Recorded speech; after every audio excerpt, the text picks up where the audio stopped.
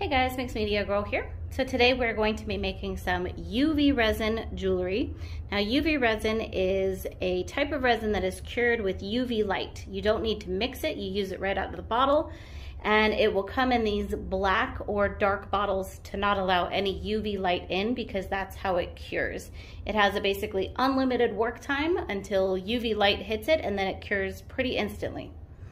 So in this video, I'm going to make some necklaces using these trays. Now these are just basically frames. There's no backing to them. And we're gonna add different colorants and different things to them. I'm gonna be doing a couple steampunk ones and then a kind of beachy themed one. So you can add basically anything to them that you could add to normal resin other than alcohol ink. But you can add regular resin dyes, you can add glitter, you can add stones, all kinds of things.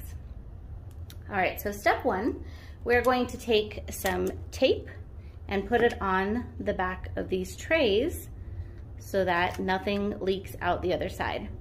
Now this tape came with these pendants, but you can just use regular packing tape. You don't have to use this tape, and it's nothing really particularly special. So you're gonna just put it on your pieces and then cut it off. Now very important is make sure that your shapes are fully pushed down.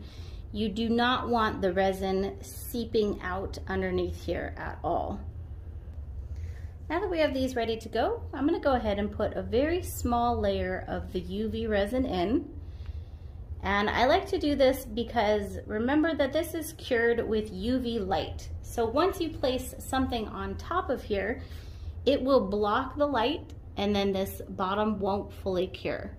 So I like to start off with a fully cured layer of the UV resin just to make sure that we won't end up with a sticky backing. This is the box that I like to use. It has several timing settings on it, and you can actually have it on for up to 30 minutes. So you turn it on, you'll see the light come on there, and we're gonna go ahead and just stick these in. Even sitting in front of it like this, it will start to cure. So just be careful with that. And with this light on, you do not want to go ahead with your bottle of resin and do anything else. If you want to do another resin project while this is curing, make sure that you move the light or turn it in another direction. Now for this initial layer, I'm only going to leave this in here for maybe about 30 seconds to a minute. It cures really fast, so we'll be right back. All right, now that we've got our initial layer cured, we're gonna go ahead and get started with our design. So first, I wanna mix up a little bit of this blue dye into some resin. So I'm gonna go ahead and put some in this cup. I don't need a lot, but I'm gonna mix up a little extra to maybe use on another project after this. And so this is maybe 2.5 milliliters. And I'm gonna put 2 drops of dye in there. I can always add more, but let's go ahead and start off with 2 drops. Go ahead and mix it in. I do want this to be transparent. I do not want this to be opaque or it won't cure well. So you can probably see this is still fairly transparent, but it's the color that I want, so it's perfect. And I'm gonna go ahead and do this on this middle one. I'm gonna add it up to the top here. Don't add too much, you can always move it around. And as always, keep little sticks on hand to help you out. Fill it in, place that where you want to place it. Okay. So I'm not going for exactly like waves and sand on this one and everything. I just want more beachy colors. So I'm gonna go ahead and put some clear resin in here. And this pendant or tray is not filled in fully with the resin, just as an FYI. It is really important with the resin, with the UV resin, that you do it layer by layer and do not overfill it. All right, these are some iridescent blue flakes, and I'm gonna just put a few of those in here. It does help to have tweezers I can't find mine right now, so I'm gonna just make it work. And then I think I also want to use some of these little stones. I really like these. And I'm just dropping these into this clear resin here.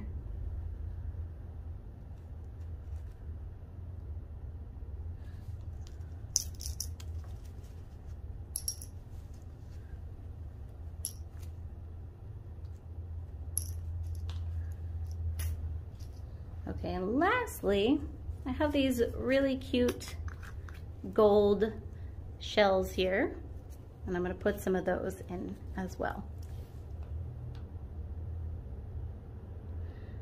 So I'm going to go ahead and just place them in, and then I like to move them around with my stick, flip them around as needed. You can use toothpicks, you can use whatever you want, of course.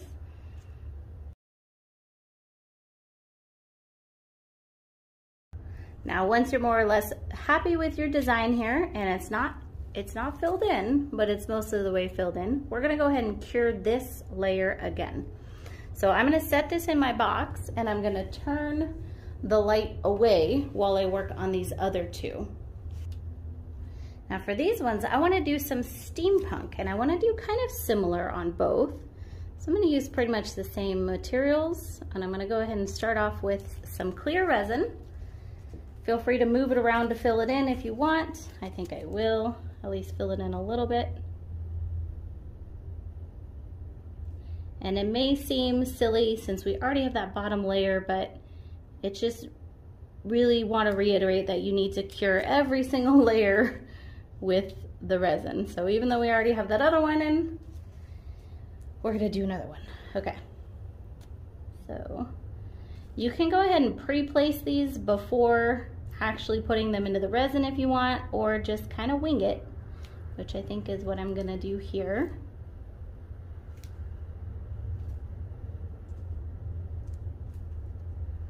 And I've got a bunch of different sizes and some kind of flatter ones here. I also want to add a little bit of glitter in these. And this is a rose gold glitter. It's got chunky and fine in here. And I'm just gonna add just a smidge. Okay, now these are gonna go ahead and go into the box to cure as well. They're still not filled in, but we're gonna go ahead and put this layer in the box. Okay, the last thing to do on these is to fill them in fully with the UV resin, and that will give us kind of the domed look. Now, if you want to do any additional layers, you absolutely can, but typically I'll do about 3 layers of the resin here, and then sometimes I'll do one on the back, dependent upon how my first layer came out. So I'm gonna go ahead and spread this around to make sure that it is completely filled in. Be careful not to go over the side of your piece. If you do, it's not the end of the world. It actually peels off of the side pretty easily. But you do wanna make sure that this is completely filled in. And if it's not, just go ahead and always add more. At this stage too, you can take off that back tape, but I like to just wait until my front is completely dry and then do that, because sometimes the back, if it's not fully cured, it can be a little bit sticky, and we don't need that. And now these go back in the box one more time. All right, these are now fully cured, so we're gonna go ahead and take the tape off. Now, if the back is still sticky at all, or if you have air bubbles or anything else wrong with the back, go ahead and cure it. You can add more resin to the back if needed. I always stick these under the lamp to cure upside down, just to make sure we get that full cure all the way through the piece. So I'm gonna go ahead and put these under the lamp upside down one more time here. And then I will add the chains and everything else, and I'll show you the completed project. Okay, here are our pieces, dry and ready to go. And I love them. Hopefully you guys like them too. So just a couple points of troubleshooting with UV resin. If it for some reason does not fully cure, that can happen because you didn't cure it long enough. Sometimes you may need to cure it for 5-10 minutes or repeatedly, especially if your UV light isn't great. If you're leaving it out in the sun, usually you're gonna leave it out for 30 minutes or so. Another reason that your UV resin may remain sticky and not cure fully is actually that the UV resin itself is old. Now, I found that out the hard way recently, but sometimes even a bottle that's just a month old will no longer cure fully. And if you're getting it from Amazon or in a store, you have no idea how long it's been there. So just as a tip, if you are curing it for long enough and it's still staying sticky, you probably need new UV resin. So hope you guys really enjoyed this video. Let me know if you would like to see more UV resin jewelry videos, and I'll see you all next time.